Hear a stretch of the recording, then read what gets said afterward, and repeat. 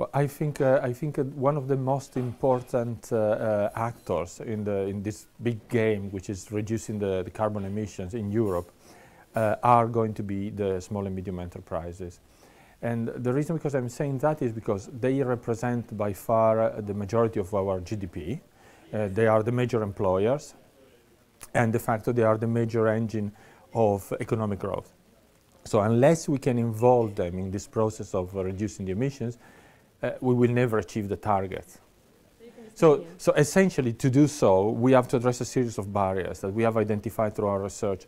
And I mentioned only the two most important ones. One is a lack of capacity and skills, which we can address through information and education. And the other one is a lack of access to finance.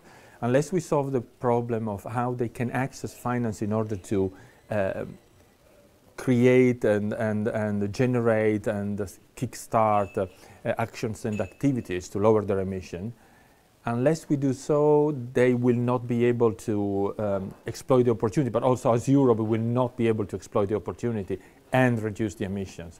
So essentially, I think unless we act on those two directions, it's going to be very hard to involve the SMEs, but it's also going to be very hard to hit the target.